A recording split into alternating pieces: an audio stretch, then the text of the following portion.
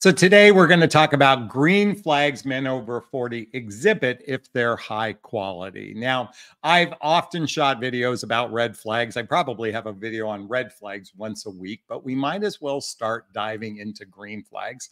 I notice many of my contemporaries are shooting videos on this, so I thought I'd share my perspective on green flags. Indicate a healthy emotions, healthy habits, compatibility in a relationship.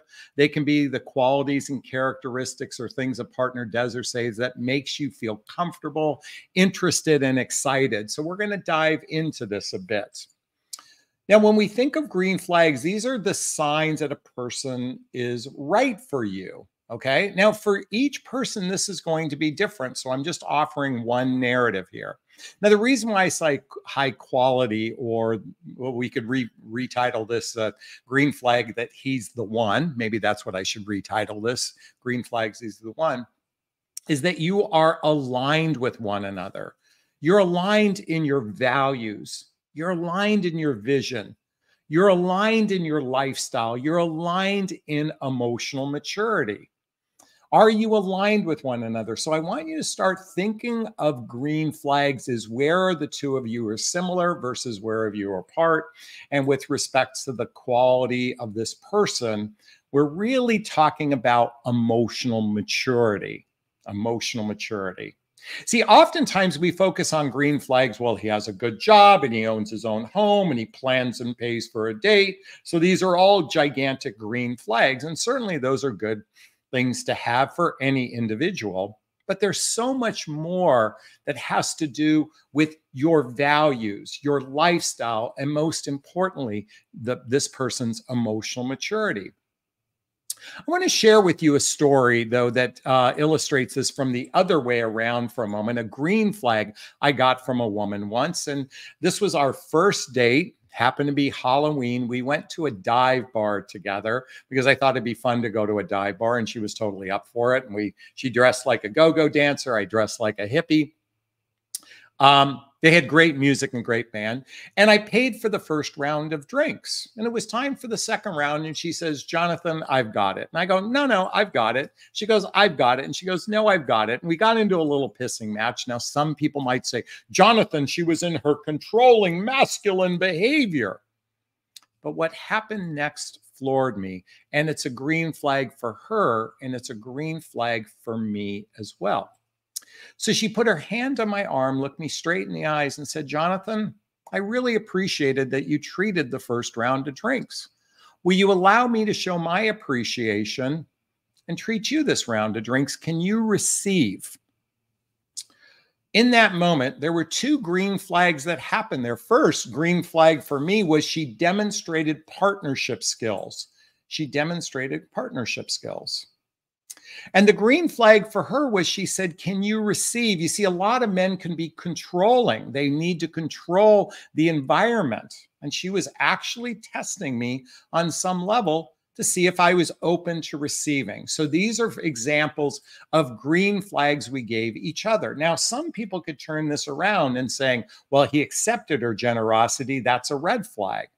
But you see, I'm talking about those high quality types of people. I'm talking about those emotional grown-up people. I'm not talking about people that are stifled in their lives. So when I think of green flags, I believe one of the most important green flag a person can give you is that they are intentional in the dating process. They are intentional in the dating process. And one of the aspects of intentionality, in my opinion, is dating one person at a time. Dating one person at a time. I believe if two people like each other, they want to get to know each other, that they should only date one person at a time. And not too long ago, I shared with a woman my dating vows. And I'm just going to give you an illustration of this. Something, by the way, there's a link below to get Jonathan's dating vows. And it goes like this. But this was, in my opinion, a gigantic green flag that was a red flag for her, interestingly enough. And the dating vows is an agreement two people make that when they're exploring a relationship together, that they agree to do this with consciousness. They state it to one another to declare something serious within 3 to 6 months. There's an agreement to monogamy if they're having regular sex together. There's an agreement to not actively seek and meet and date others while they're in the dating process. There's an agreement to speak up if this isn't working for you versus ghosting, pulling back, or disappearing. And there's an agreement to invest regular time together. So with this woman, I demonstrated what I believe is a green flag. She saw it as a red flag, interestingly enough, because it seemed like I was pushing for exclusivity. See, folks, I'm here to say that the dating marketplace is so convoluted today. It's so chaotic. It is so dysfunctional.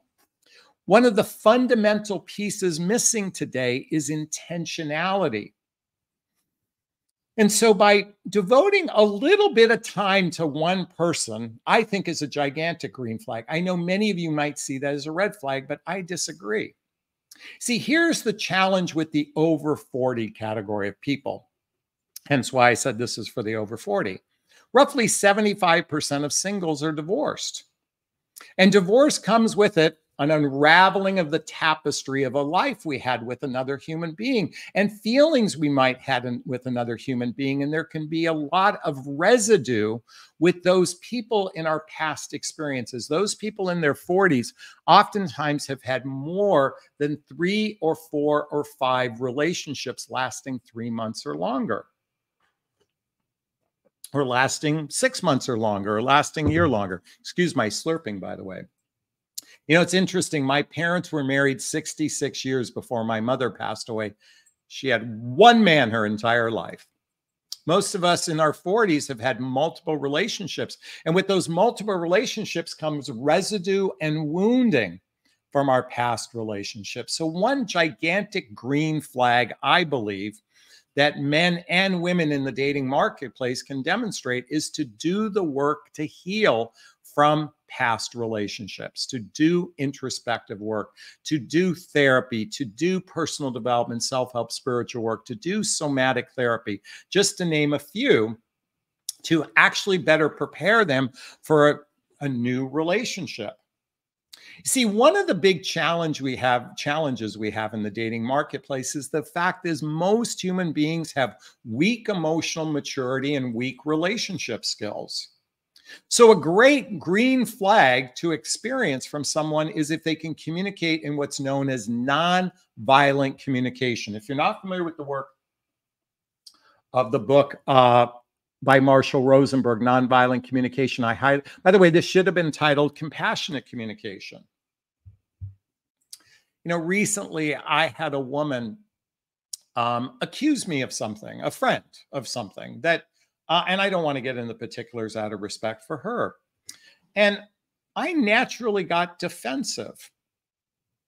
But what I realized later, and then she accused me of being defensive. But what I realized later was she communicated in a violent way. And what I mean to say, an accusatory way. See, a green flag is when someone can express how they feel about something and not making you or the other person wrong. In this particular case, she made me out to be wrong. I naturally got defensive.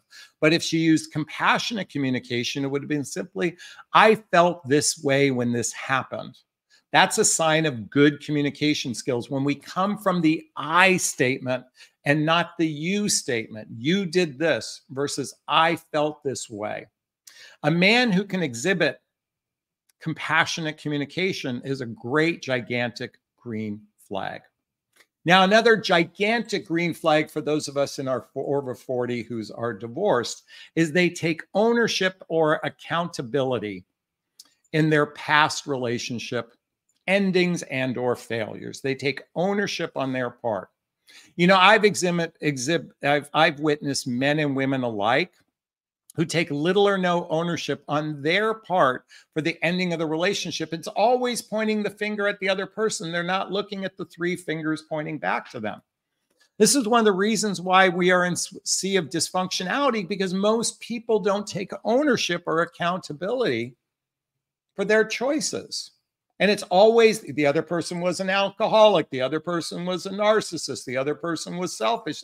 By the way, you have a role to play in this. And a person who doesn't take ownership in their part oftentimes that's a red flag. But the person who takes ownership, I've often shared with my audience, look, I was an unconscious husband when I was married. I was very unconscious. I was very myopic, very self-centric. I take ownership for the ending of the relationship. I take more ownership than 50%. I think people who can take 50% ownership, and I know you can all be saying, but Jonathon, him. There's a part you played in it as well. And by the way, when a man is crucifying his ex-spouse, when he's literally blaming her for everything, that's not a green flag. That's a gigantic run, Forrest, run flag. Okay.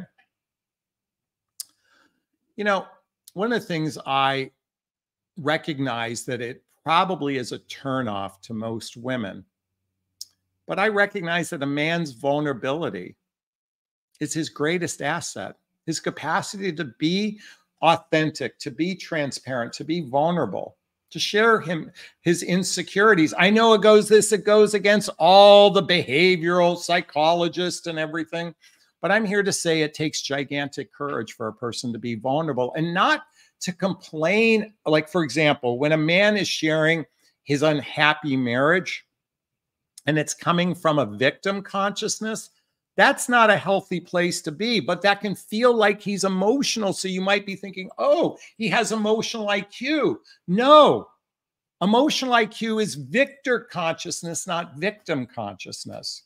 So if he can be vulnerable about his past relationships from a place of heart-centered sadness, that's a gigantic green flag. I believe people that have a purpose in their life is a gigantic green flag. I'm on, and I'm going to use me as an example, but I'm on a mission to use the dating conversation to awaken human beings to personal development, self-help, and spiritual work, what I call self-love. And I wrote a book about it called What the Heck is Self-Love Anyway? And there's a link below to get a copy of their book. When a person has purpose in their life, when they have a genuine purpose to, not to be beyond something beyond themselves, to be a giver, to be of service to other people, that's a gigantic green flag, a sense of independence within that space, a sense of sovereignty within that space, a sense of empowerment within that space. I think that's a gigantic green flag. One thing I've noticed, when you can actually, I heard this on another YouTuber's channel. He talked about, I think, celebrating a person's wins. I recently, many of you know, I had a date with a woman, and she heads a yacht club. And I was like, I was celebrating her achievement. I think that's a pretty awesome achievement to help run that organization, for example, and to celebrate it, for another human being, I think is a gigantic green flag, just to name a few. Now, certainly when somebody respects your boundaries, when they honor your standards, particularly in the dating marketplace. See, many people don't even know what their standards are, because many of you watching me don't know the type of relationship you're looking for. I give you my standard just to give you some context, but I think when you've established your standard, and my standard is simply, I'm looking for a relationship where we spend 3 or 4 days and nights a week together, doing shared activities, hobbies, mutual interests, spending time with family and friends, traveling together, teamwork, building skills, both in our personal, our professional life, intimacy, both physical and emotional intimacy that leads to either moving in together or getting married. I think when you establish your standards, and they respect that standard, they appreciate the boundary you may set around that standard, those are all gigantic green flags. So I said earlier that green flags are a reflection of shared vision, which I just established my standard, which is a vision, and finding someone who shares that, that's a green flag. Your values. And I think it's important to have conversations, have political conversations, have religious conversations to see if you line up with your ideologies with one another. Because what you're looking for within a green flag is an alignment with another human being on values, on vision. And I said, importantly, I said earlier, because we've spent the last few minutes talking about emotional maturity, I'm talking about a green flag as someone's lifestyle that's actually has what's the word I'm looking for? Has a lifestyle that can actually lean into a day in, day out relationship. Like, these are the types of things we should be asking. But Jonathan, I'm just supposed to sit in my feminine energy and let the man lead and entertain me and romance me so we can fall in love, and then find out 6 months later we're misaligned with one another. I mean, do you realize how many people do this backwards?